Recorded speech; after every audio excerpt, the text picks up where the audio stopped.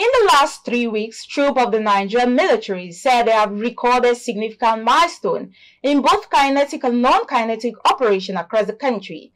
Acting Director of Defense Media Operation, Brigadier General Abdullahi Haruna Ibrahim, disclosed this Thursday at the Defense Headquarters bi-weekly press briefing in Abuja, as Clearview's Gloria Atta now reports. Scores of terrorists, kidnappers, and other criminal elements were neutralized and others arrested at different locations of the country. At the Defense Headquarters bi-weekly press briefing this Thursday, the Acting Director, Defense Media Operations, Brigadier General Abdullahi Haruna Ibrahim, said troops have continued to gain an upper hand against insurgents in the northeast and other parts of the country through coordinated operations between its land, air, and sea components. On the 17th of June 2023, troops in conjunction with Nigerian police personnel responded to information on the movement of bandits on 20 motorcycles and camels with Russell cows moving towards Ilela town in Ilela local government area of Sokoto State. Troops mobilized to the location and arrested 4 suspected bandits and 2 suspected informants and recovered 20 motorcycles and 4 mobile phones.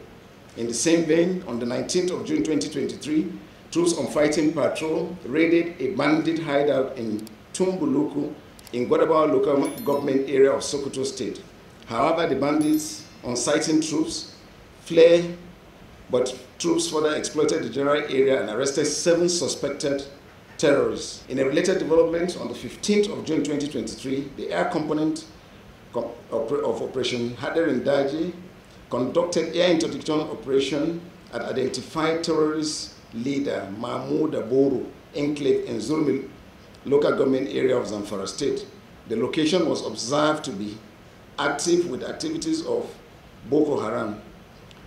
The air component engaged the location. Feedback revealed that several terrorists were neutralized in the airstrike. On efforts to stem banditry, kidnapping, and other forms of criminality in the north-central region, Brigadier General Ibrahim noted that troops on surveillance operations neutralized and arrested dozens of criminals operating in the region. Worthy of note is the arrest of Abdullahi Kwaro, a notorious criminal on the wanted list of troops in Plateau State. In a similar operation on the 22nd of June 2023, troops raided a suspected criminal hideout at Njelu in Ofu, local government area of Kogi State, and made contact with the criminals. Following the firefight, troops neutralized 1 criminal and recovered 1 AK-47 rifle, fully loaded, and 2 extra loaded magazines.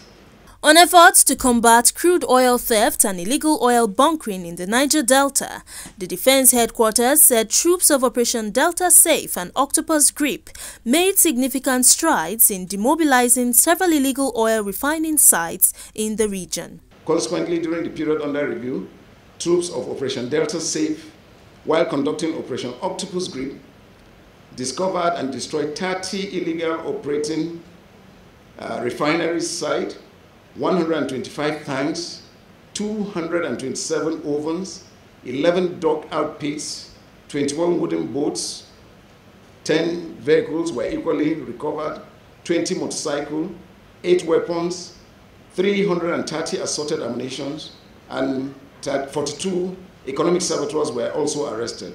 The Defense Headquarters noted that between the period of 15th June to 6 July 2023, a total of 967 terrorists and their family members surrendered to troops at different locations in the northeast.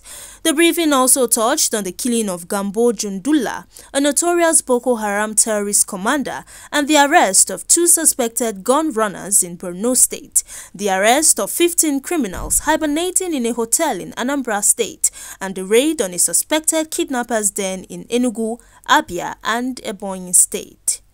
Gloria Atta, reporting for Clearview News.